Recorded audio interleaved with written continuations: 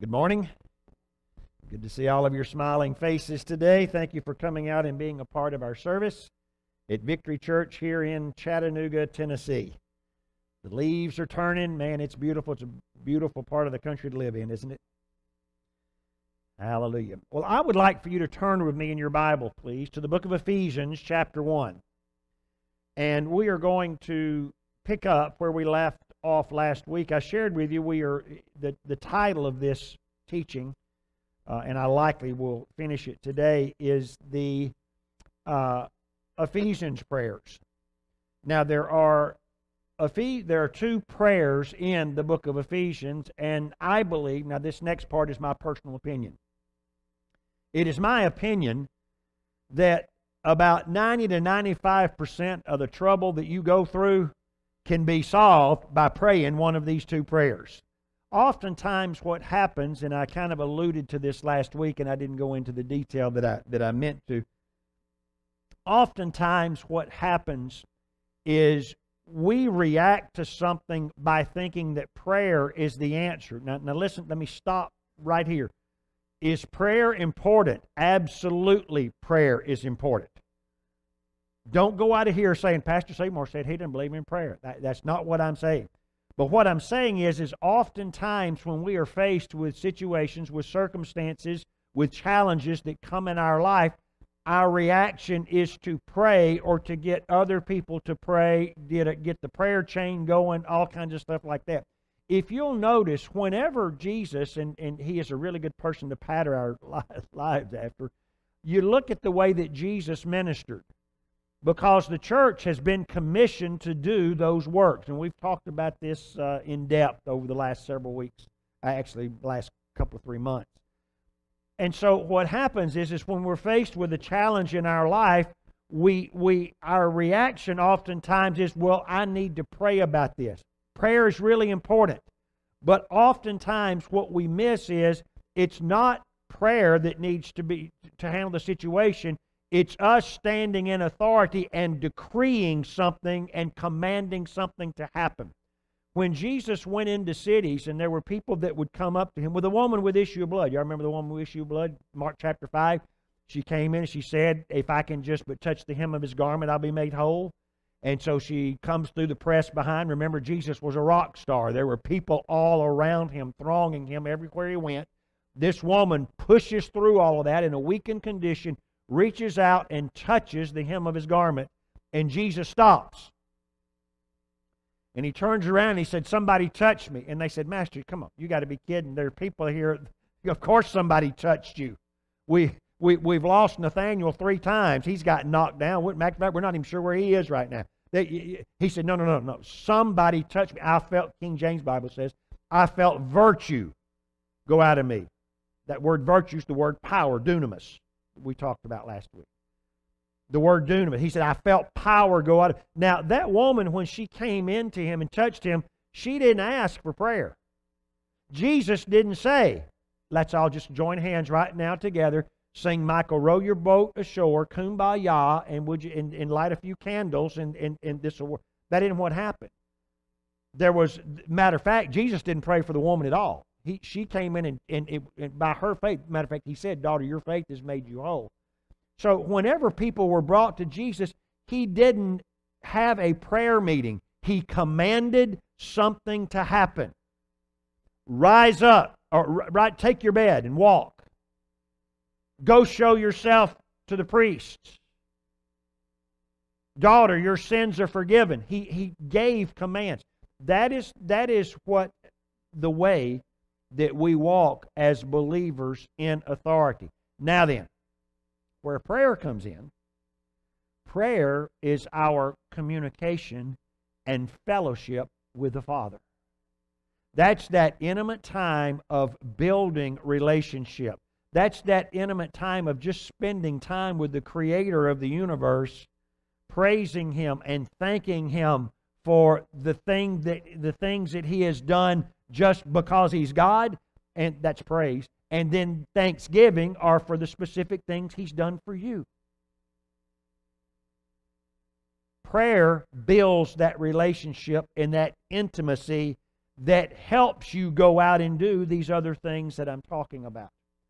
But oftentimes in believers' lives, when sickness is concerned, where lack or poverty is concerned, the thing that is necessary is standing on the Word, believing it in your heart, and saying it with your mouth, giving voice to something. Remember, faith lives in two places. It lives in your heart and in your mouth. You have to give voice to what it is that you're believing. Isn't that the way you get saved? Romans 10, 9 and 10. You believe in your heart that God has raised Jesus from the dead, and you confess, you give voice to it. You confess with your mouth that Jesus is Lord. Well, the Bible refers to that as a confession. We substitute the word prayer of faith. That's the way that the prayer of faith or confession of faith operates. That's the same whether it's in salvation for you to become born again, or that's the same where healing is concerned. That is where that is used.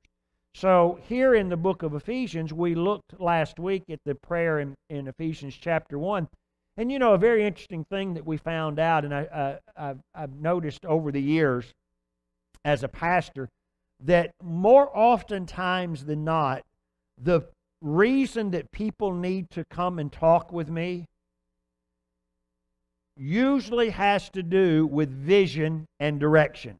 They're trying to make a decision. Do I take this job? They're trying to make a decision. Do we move to this city? They're trying, and so they're trying to find out what God's will is in this particular area. This is an area where you would spend time in prayer. This is when you would spend time in prayer to get vision and direction. By the way, vision and direction is just as much a part of your covenant as the new birth. It's just as much a part of your covenant as healing, as peace, as prosperity, as joy and goodness, and all of the vision and direction is just as much a part.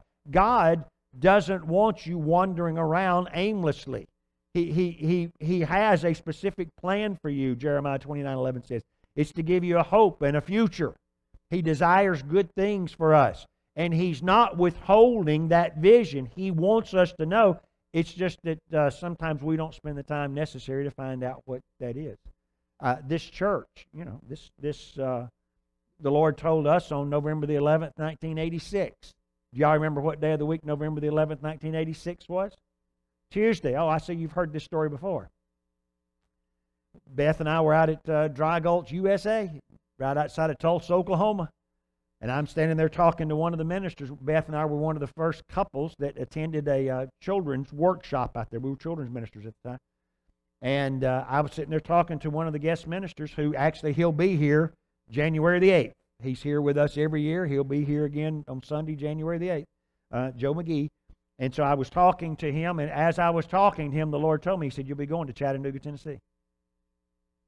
And so we came home, and 2 weeks later, we're riding around, and Beth and I worked the same place, worked the same church at the time. We're riding home, and Beth said, you know, when we were out at Dry Gulch, she said, I was getting a drink of water, and she was. We were in the dining hall, and she was to my left down here at the water fountain. And she said, I was getting a drink of water, and when I stood up and turned and looked at you and Joe talking, she said, the Lord told me we'd be going to Chattanooga, Tennessee. I said, so I pulled the car over. I said, really? Did He tell you when we'd be going? She said, no. I said, He didn't tell me either. So on February the 23rd, 1993 at 5:55 p.m., which was on a Tuesday, that's exactly right. You've heard this story too. We were in Rockford, Illinois on staff at a church, and I had come home from work. Beth was preparing supper, and I just went to lay down. We were living in a little apartment, and our house in Birmingham hadn't sold at the time. So we're living in a little apartment up there, and Beth's slicing a tomato, and so well, let me back up. So I'd come home that day on February the 23rd, and I'd lay down just to take a nap or just rest till supper was ready. And I was kind of reading my Bible and kind of trying to relax and maybe praying, and I wasn't doing any of them very well. And as I was laying there, the Lord told me, He said, I want you to go to Chattanooga, Tennessee and start a church. See, He didn't tell me that in 86. But this time He said, I want you to go to Chattanooga, Tennessee and start a church. So I didn't say anything to Beth. I prayed about it. And about 2 weeks later, she was slicing the tomato, and I walked in there kind of in the kitchen dining room area. And she said, I believe when we go to Chattanooga, we're supposed to start a church in Chattanooga. I said, the Lord told me the exact same thing. That's what you're a part of. That's how we got here. So on February the 13th, 1994, which was on a Sunday, don't you say Tuesday, that was a Sunday, we had our first service here in Chattanooga, Tennessee. And oh boy, the naysayers came out. What are you going to... Do you know how many churches there are in Chattanooga? Yep, at that time there were 756 churches in Chattanooga. There's over that. There's more than that now. 756 churches. Chattanooga did not need another church.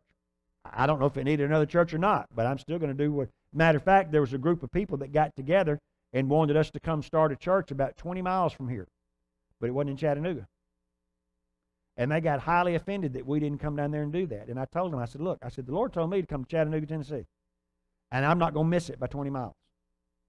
Okay? I mean, if He said come to Chattanooga, we're coming to Chattanooga.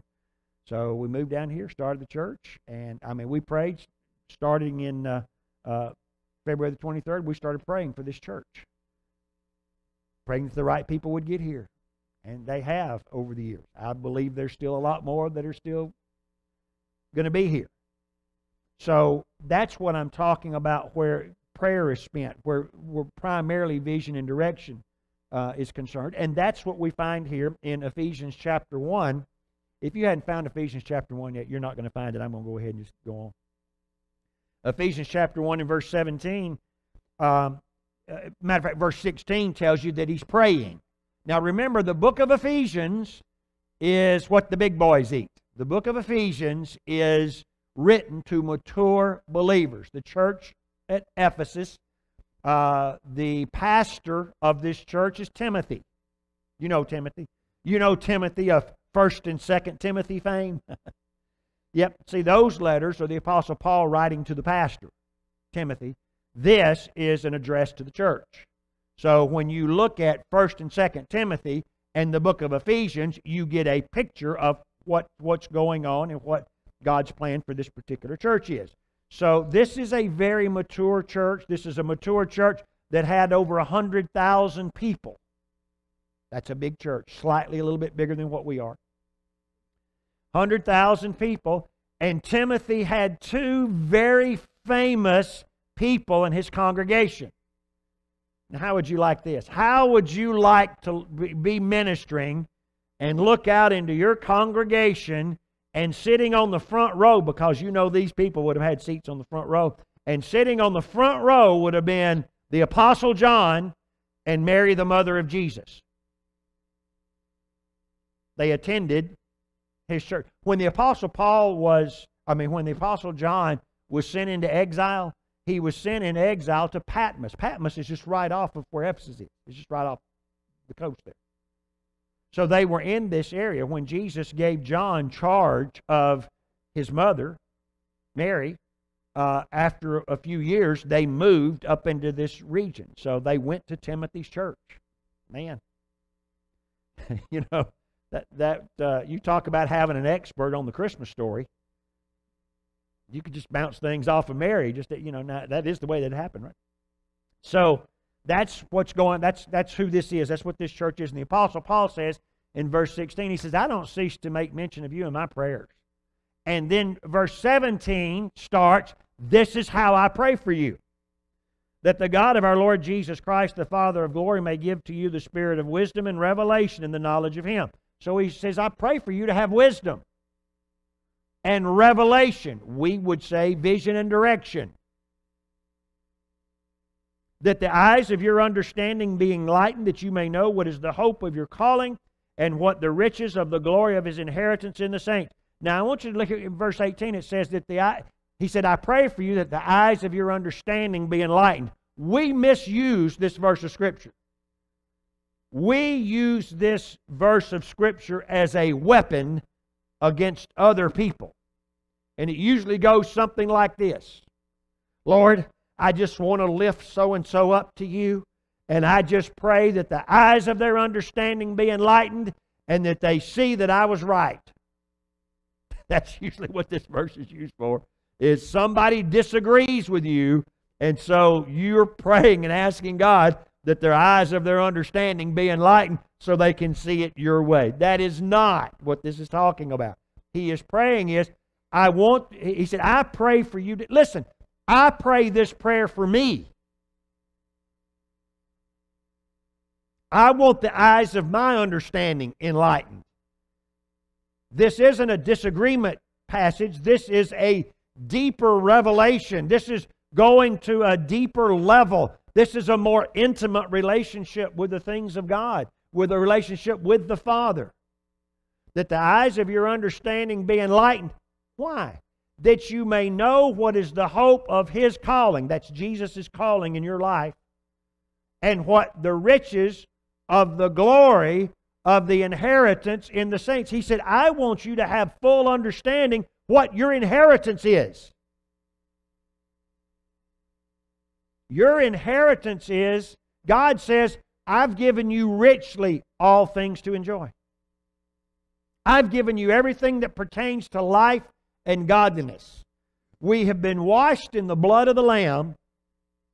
And what that is significant, because that means that the sin or the penalty of sin is no longer held against us. And by sin, I mean capital S sin, depravity, not works of the flesh that we usually refer to as sin. I'm talking about the big one that was committed in the Garden of Eden.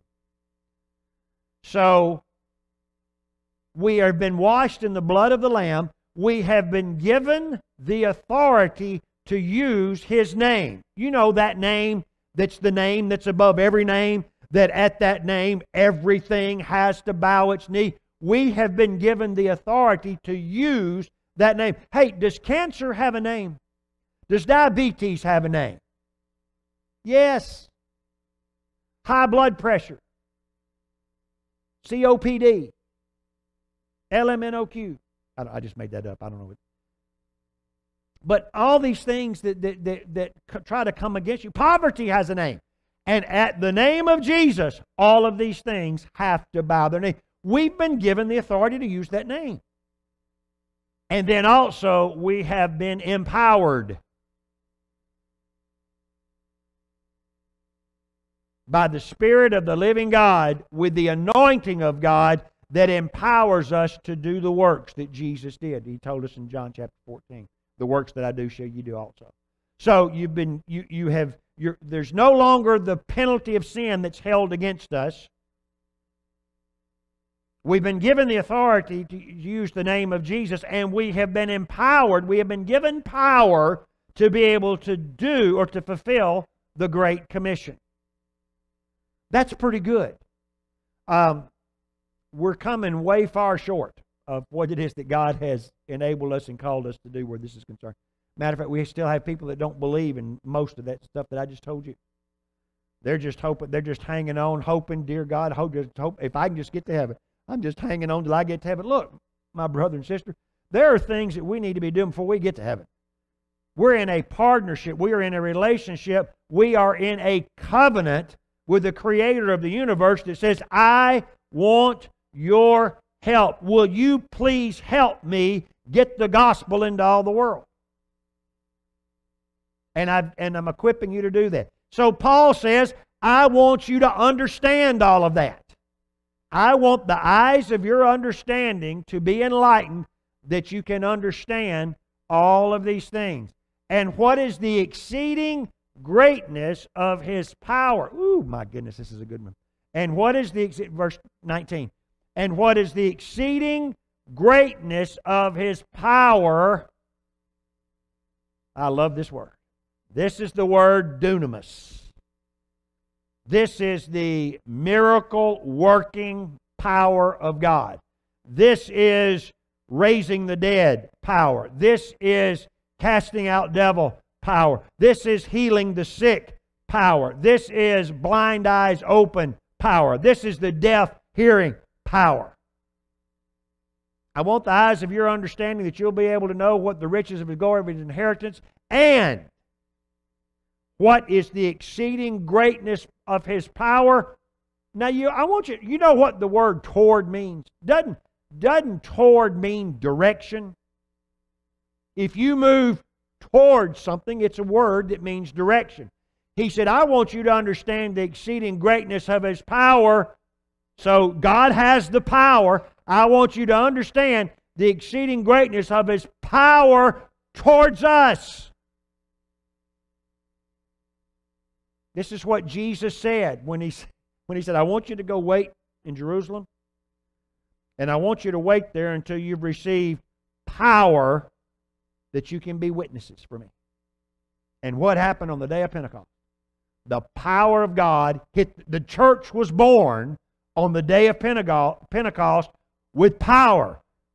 Miracle working, the anointing power of God. The same power in Acts 10:8, or Acts 10:38, how God anointed Jesus of Nazareth with the Holy Ghost and power, who went about doing good, healing all that are oppressed of the devil. On the day of Pentecost, God anointed the church with the Holy Ghost and power, so the church can go about doing good, healing all that are oppressed of the devil, for God is with us. That's what happened. We're not some little mealy-mouthed Casper milquetoast barely getting by, asking for a handout.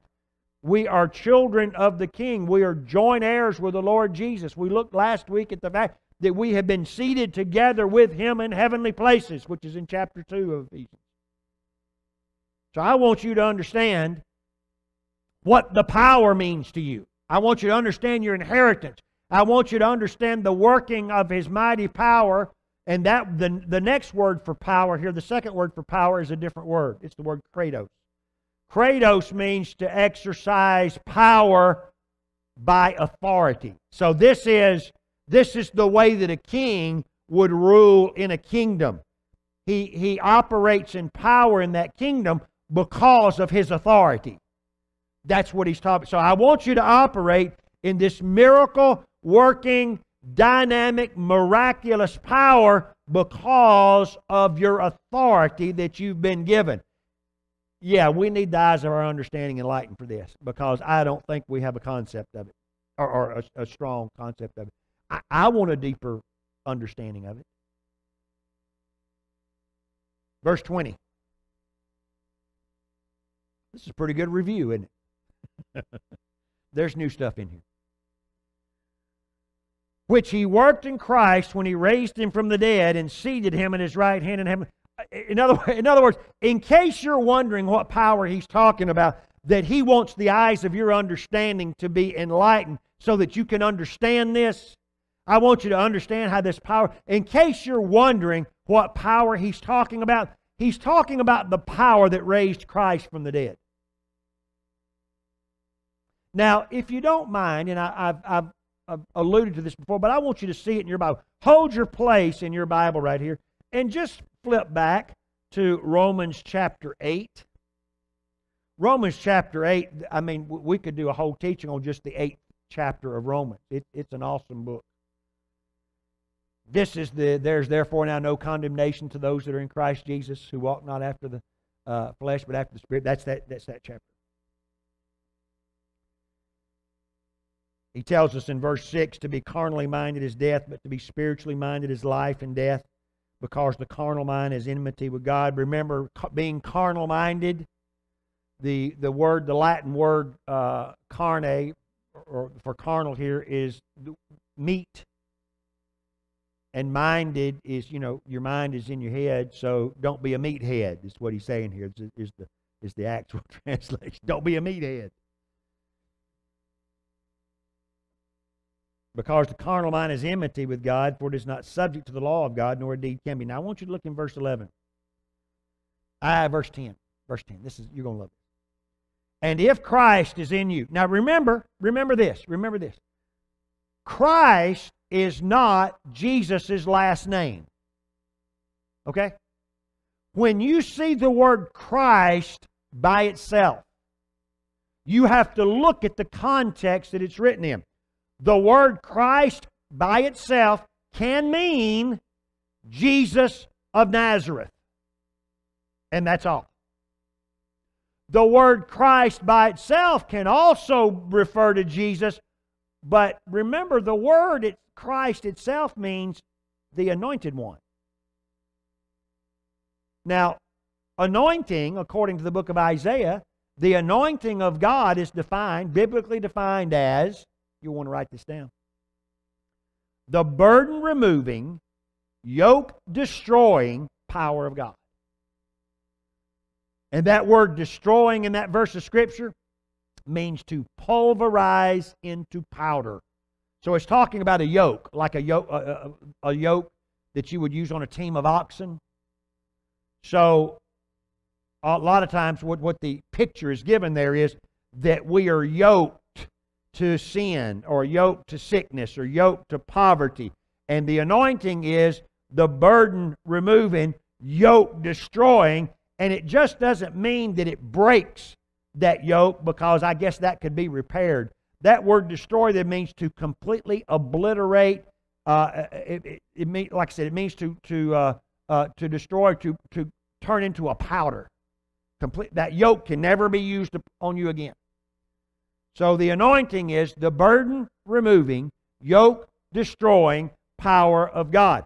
Remember, the Bible tells you Christ in you, the hope of glory. Well, that verse of Scripture is certainly talking about Jesus, but it's also talking about the anointing of, or the power of God that's in you is the hope of glory. The same thing here in Romans chapter 8 and verse 10. And if Christ is in you,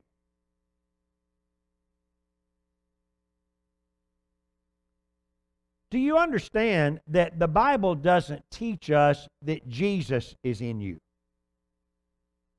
Okay? Does Jesus have a body? Yes. Is Jesus in a particular location right now? Yes, the Bible says He is seated at the right hand of the Father, ever making intercession for us, waiting for His enemies to be made His footstool. Right? So where is Jesus right now? He's seated at the right hand of the Father. Is Jesus in your heart? Well, hang on before you answer. See, this is what gets little children confused. Okay, boys and girls, would you like for Jesus to come into your heart? Well, a child thinks literally. They don't think abstractly. They think literally. And so they think, how is a grown man going to fit into my heart? I mean, if y'all know what chocolate mousse is, don't you? Dessert. Well, you say that around a child, and they're expecting, a chocolate mousse. They don't think abstractly. They think concretely. So it's confusing. Matter of fact, it confuses a lot of adults. Would you like Jesus to come into your heart? That's not what happens at the new birth. Listen to me, you're fixing to learn something. Please, no ugly cards and letters, okay?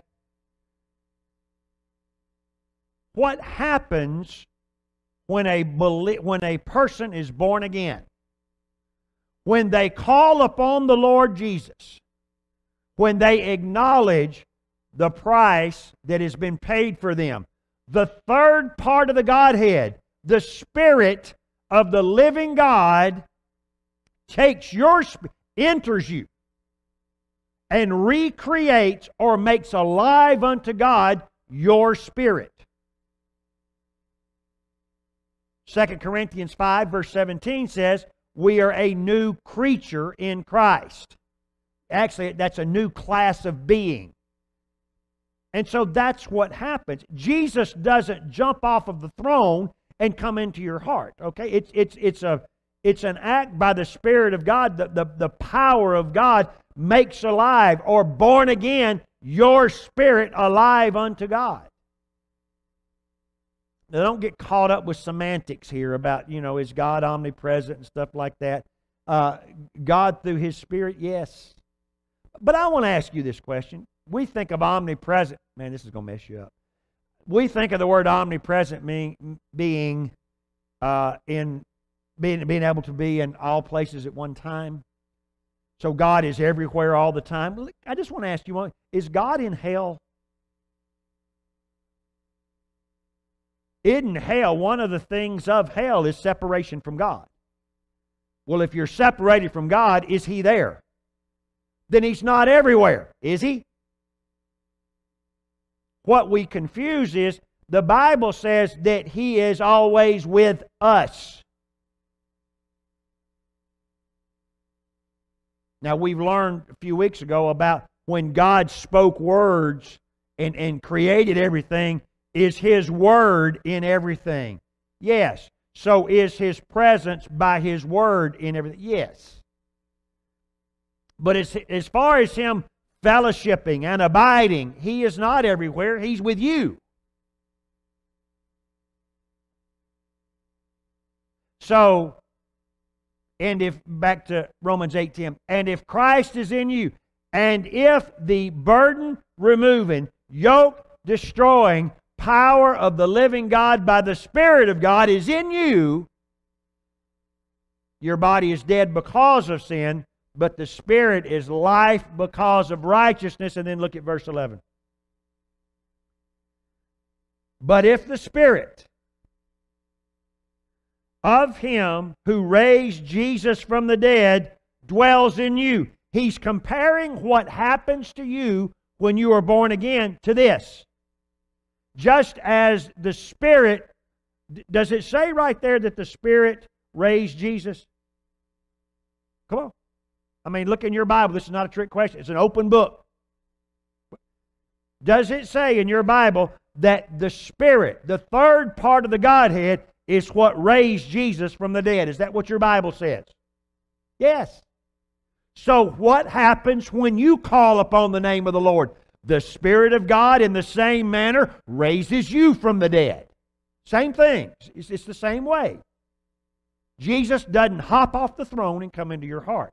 The power of the, you remember the power of the living God? The power of the power of the living God in Genesis chapter 1, when it says, and the Spirit of God began to move on the waters. That's the Spirit, that's the power of God that began to move in creation.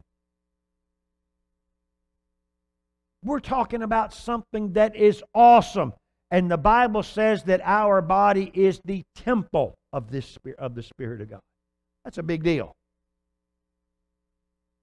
I mean, we take it to mean, well, you know, our body is the temple of the Holy Ghost.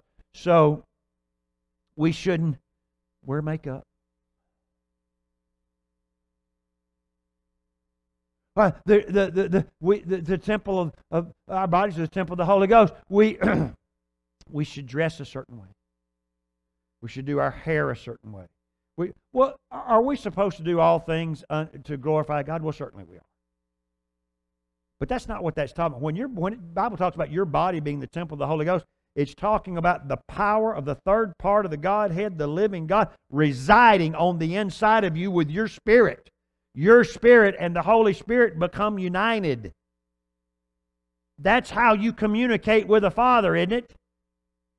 In that Romans chapter, if we continue reading here in chapter 8 and get down to verses 26 through 28, that's how it tells you that we communicate with God. We communicate with Him. Listen, the highest level of communication you have with God is spirit to spirit.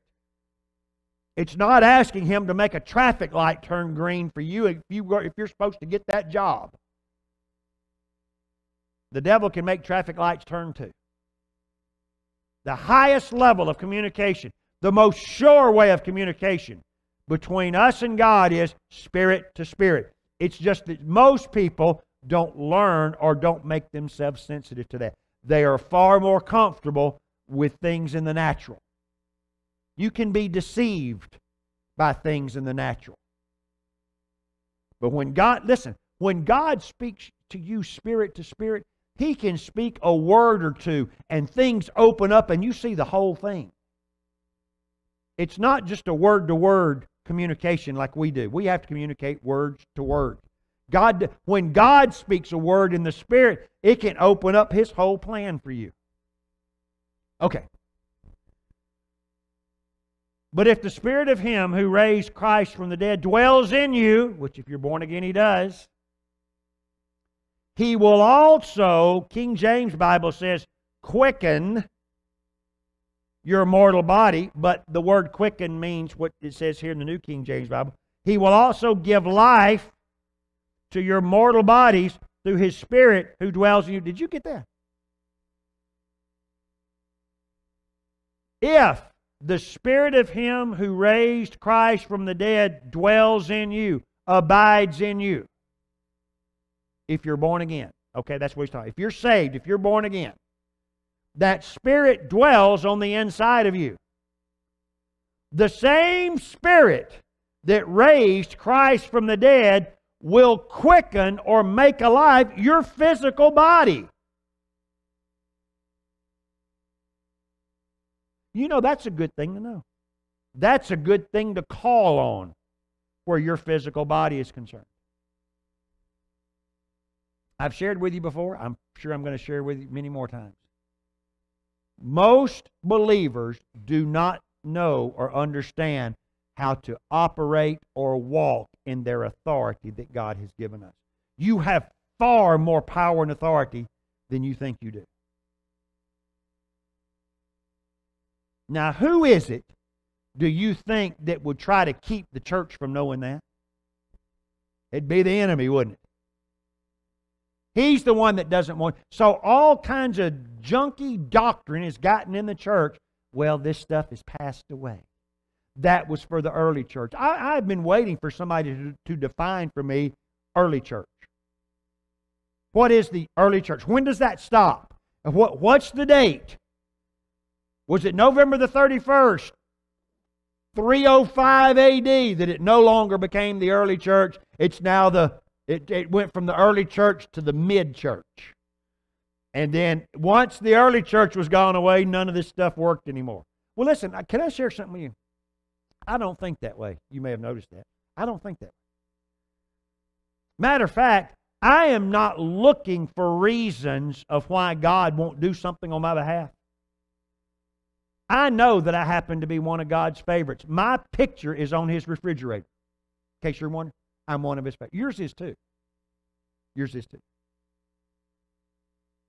But I believe that if God did it for anybody, He'll do it for me. Because He's no respecter of persons. If He did that for the early church and He doesn't do it for us, that's a violation of His Word. And do you think that the enemy quit after the early church? Okay, well, we don't need this stuff anymore because the devil has been defeated. The devil has been defeated. Jesus defeated him. However, we are an occupying army that has been all too willing to give authority back to Him in our lives and in our country and worldwide. See, He didn't have any authority until we gave it to Him.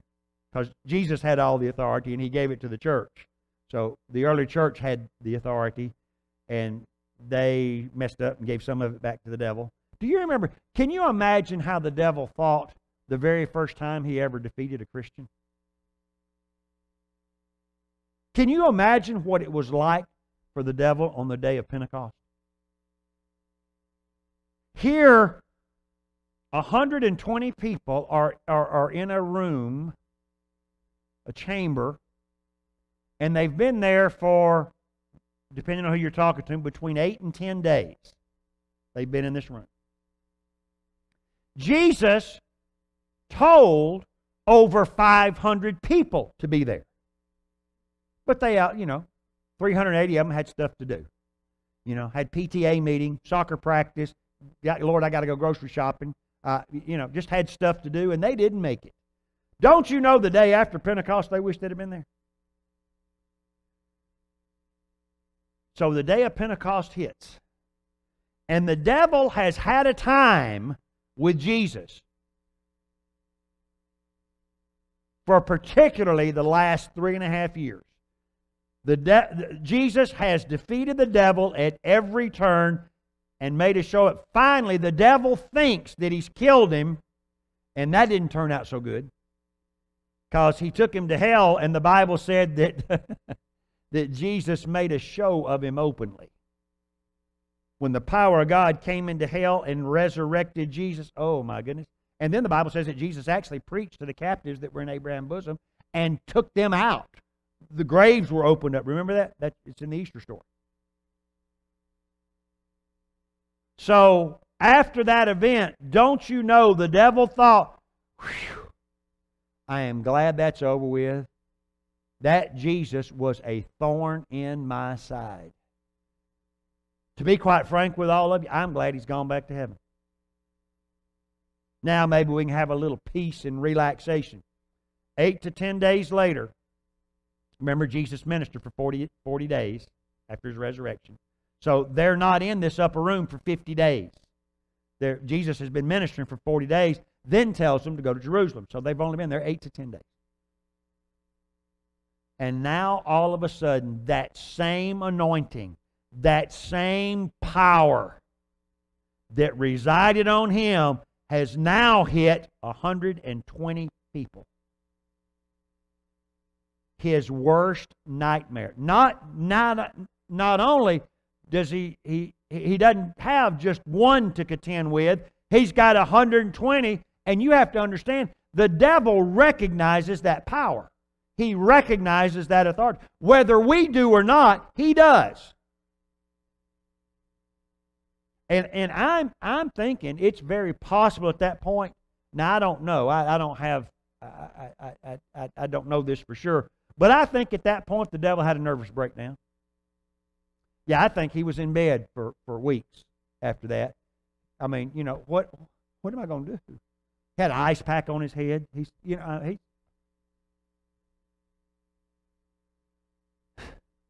What are we going to do? And then one day,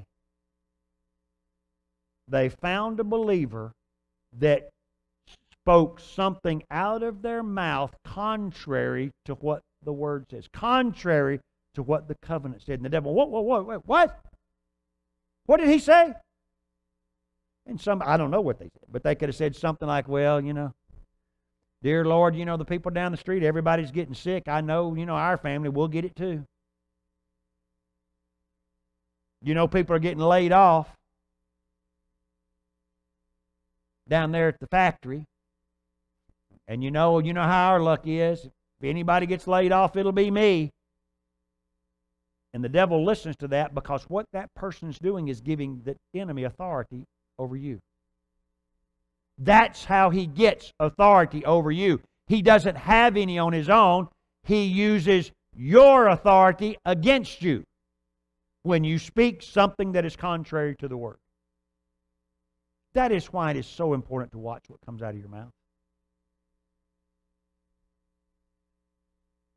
But the same power that raised Christ from the dead dwells in you. Okay, back to Ephesians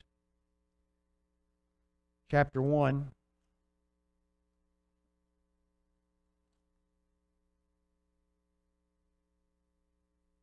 I want the eyes of your understanding to be enlightened. Verse 20, which He worked in Christ when He raised Him from the dead. That's what He's talking about. What we've just been talking about. Romans 8. This is what He's talking about here. Verse 21.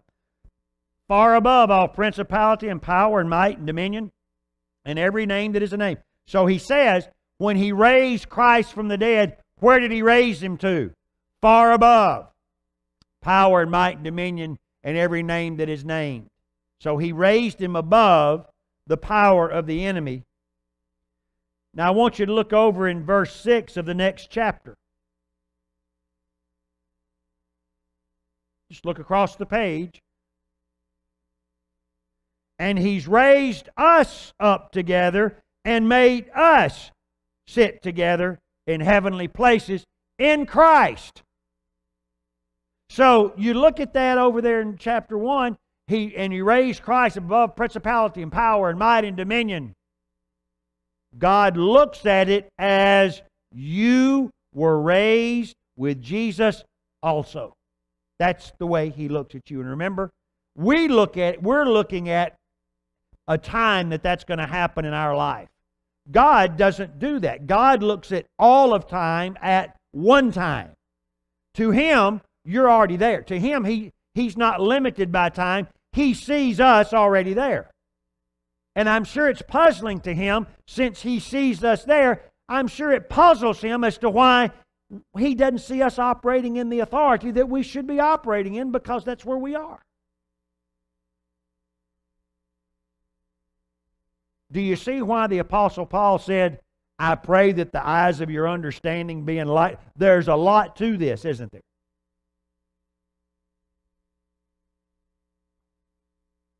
Verse 22, and He put all things under His feet. By the way, if He put all things under His feet, Jesus' feet would be part of His body, wouldn't they? Well, aren't we the body of Christ? Well, He put them under us also, and gave Him to be head over all things, the church, which is the body in the fullness of Him who fills all. Now, what I want you to do where this is concerned, I want you to pray this prayer over you, and I want you to make it personal. Verse 17. I'm just going to go through a little bit of it to show you what I'm talking about. And go to verse 17 and pray this prayer over you. Pray, God of our Lord Jesus Christ, the Father of glory, I ask that you give me the spirit of wisdom and revelation in the knowledge of you, that the eyes of my understanding are being enlightened, and that I may know what is the hope of your calling in my life, and what are the riches of the glory of my inheritance with the saints. Do you see what I'm talking about? You see how I'm doing that? Pray this prayer over yourself. Pray this prayer over your family. Put their name in there. When you have a dear friend that says, I'm just going through a tough time, can you pray for me? Pray this prayer. If you don't know how you need to pray for them, pray this prayer over them. Because what I have found is, when the eyes of people's understanding are enlightened, they can see what to do. They can see what direction they need to go through in their lives. Amen? All right, we're going to stop there for today. That pretty much winds up my review. Next week, we'll be talking about the prayer that's in Ephesians chapter 3, which is a really good one also. And these two prayers together, man, they are dynamic for the believer. Amen? Well, I hope you learned something today. My desire for you is that God's richest and best are yours. And remember, there's victory in Jesus. Amen.